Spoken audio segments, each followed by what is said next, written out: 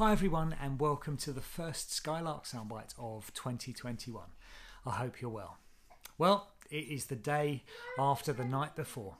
Boris has made his announcement and we are now locked down and the schools are closed until at least February half term. The landscape has changed dramatically, hasn't it? And for many of us it seems like the very worst parts of 2020, the year that we hoped we'd left behind, have followed us into 2021. So I am sitting in the lounge at the moment and Seren is on the floor building a tower. Mummy and Aria are next door as a bit of homeschooling is going on.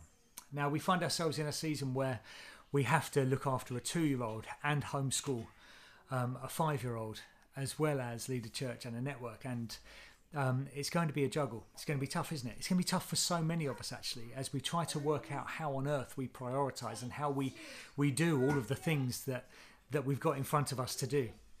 I just want to remind us of a couple of sort of key teachings that Nikki and I have spoken on before at the start of this year, and hopefully they'll remind you of how to look after yourself in all of this. And the first one is that analogy from when you're on an aeroplane. Do you remember when we used to be able to do that? And you get the demonstration of the oxygen mask and it comes down and it says...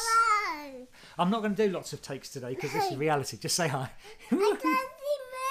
Right, there you are, you're there. Right, okay, so the oxygen mask drops down. Okay, stay here. The oxygen mask drops down and they always say you need to fit your own oxygen mask first. Shall I do this again? No, I'm going to still keep going. Fit your own oxygen mask first before you help other people.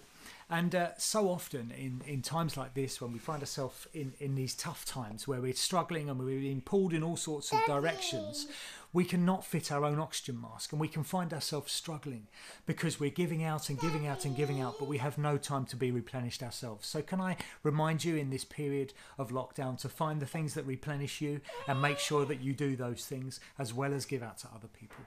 And remember to hang out with Jesus, because that will be life and breath to your very soul, to your very being. The second thing is to be kind to yourself. Remember that too. I am not going to be the best dad that I can be over the next couple of months. I'm not going to be the... You go to mama, that would be great. Well, I'm not going to be the best church leader or network leader. Husband, I'm sure that everything's going to be suffering a bit because I'm just juggling around and trying to do the best I can. That's how it's going to be for you too. Be okay with that. Be comfortable with that.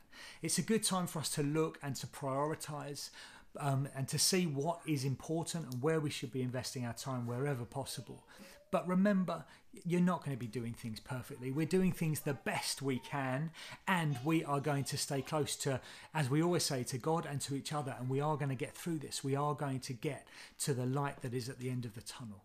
So be kind to yourself, fit your own oxygen mask on first, and don't beat yourself up if things aren't going perfectly. And if a small child jumps into the middle of your Zoom call for work, don't worry about it. This is life. This is reality. We're all muddling through this together, and we are going to muddle through to the other side. They're my musings for today. You take care of yourself. Sorry it was a bit chaotic in the middle. Take care and see you soon. Bye.